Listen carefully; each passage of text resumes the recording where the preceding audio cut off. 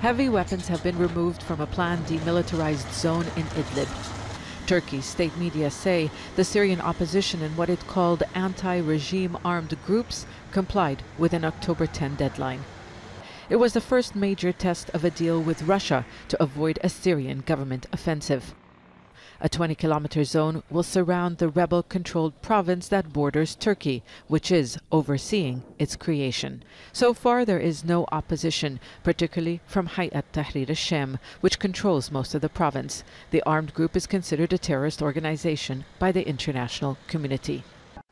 It hasn't commented on the reported withdrawal, and it has yet to announce its position concerning the agreement, but it has been quietly complying.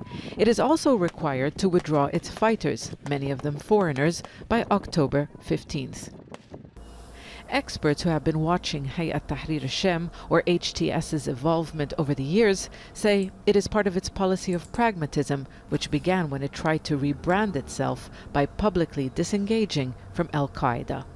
I mean, HTS, it sees that it has no way out.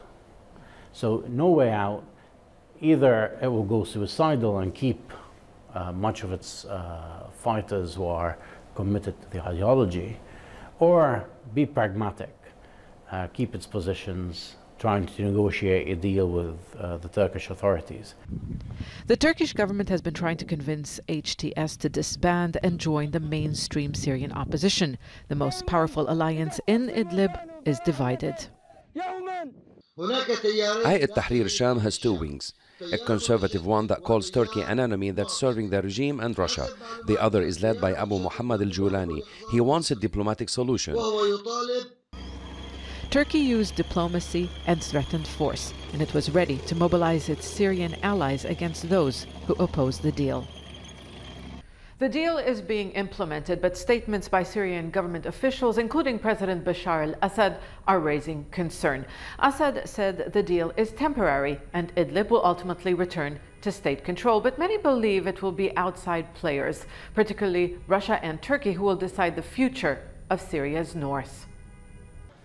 A new front line has now been created between opposition fighters and Syrian government troops. It's expected to remain quiet, but the deal doesn't decide the fate of Idlib province as a whole, and it doesn't end the war. Zeina, Khodr, Al Jazeera, Beirut.